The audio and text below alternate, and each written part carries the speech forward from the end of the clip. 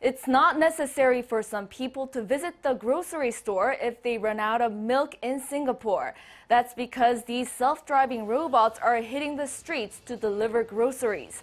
Meet Camello, the autonomous delivery robots which were created by technology company in Singapore.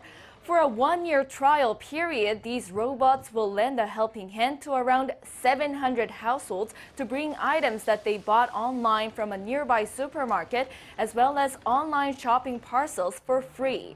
The creator of the robot says it can carry a maximum of 20 kilograms at once.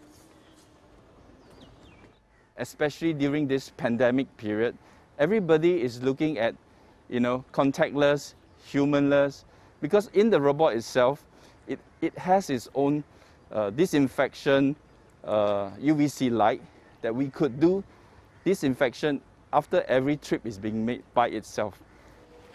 When the package is loaded into the robot and when it gets close to the designated pick-up point, it sends notifications to the buyer through an app.